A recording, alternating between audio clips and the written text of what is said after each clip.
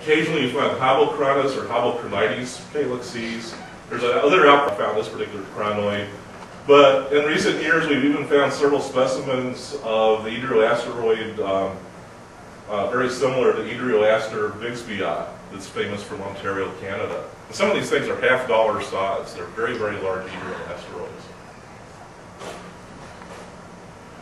But after years of walking over this particular outcrop, same shale beds, picking up the crinoids, looking at the hard grounds, all this other crap again and again, one day I started noticing there were these unusual fossils.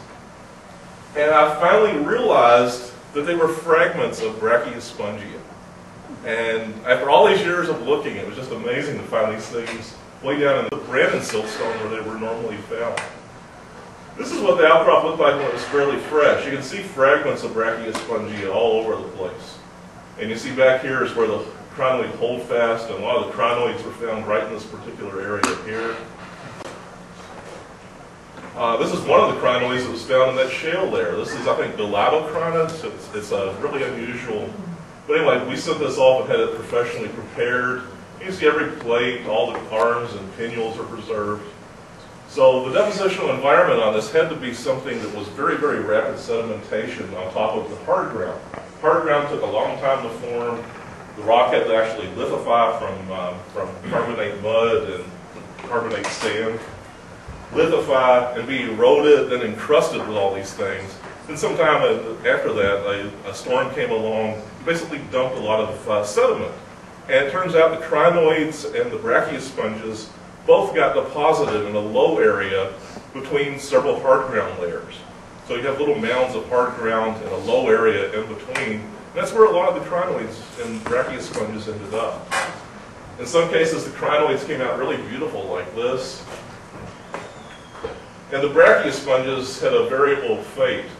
You can see some of these are fairly complete, but others are heavily broken up and macerated. All of the Brachiosponges in the shale layer are very, very heavily torn up and transported, even the ones that are in fairly good condition. Here's another close-up of some of the exhumations we've done. Oh my gosh. So, you know, these are really rare fossils. It's just, you know, wonderful finally finding these after all these years of searching.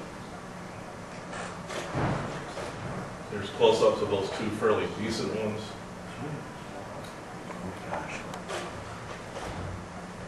Well, can I get this thing going again?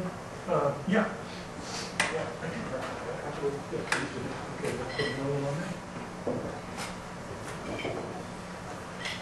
Most of the Brachiosponges from the shale layer are a little beat up, but they're recognizable. See, I'll show you other slides. I'll have slides of this one again. But you see, they're rather beat up. The edges of the arms are sort of broken off. You can see a little bit of internal mold sticking out of the arms. But they're very, very easily recognizable as being Brachiospongia and being very similar to the specimens, but they're not heavily silicified like these things. Even though they're hexactinellid sponges, most of the weave between the sponge spicules is filled with calcite, so you don't have the heavy silicification. Additionally, specimens like this were probably fairly complete, but you can tell it was transported. It was actually, this specimen was actually buried on one side. This layer here, the lower part of this one, you can see was preserved in limestone. It didn't get crushed very much. But the upper part was preserved in shale, and you see it got squashed. So you have this really weird shape on this one, where it should be round, like some of these ones in the picture. Instead, part of it is sort of three-dimensional, and part of it is squashed flat. You'll see a slide of it in a few minutes. Just tip it a little bit.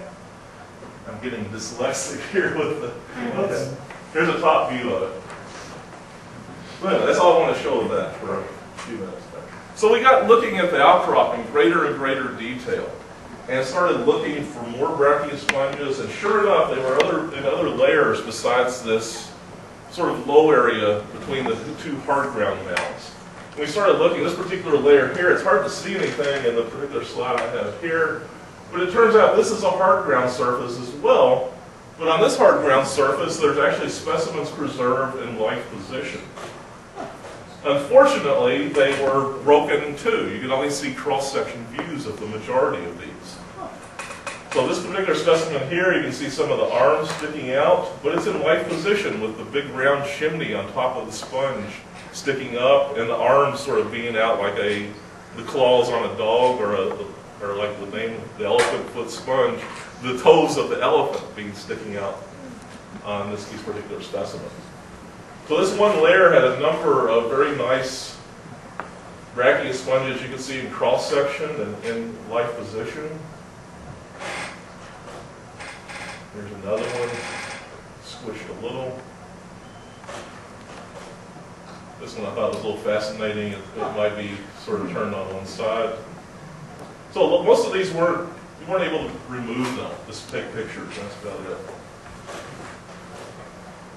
Here's one, you can see sort of the top view, the shale, or the silty limestone sort of weathering back, and you can see sort of the top view of the Brachiosponge here.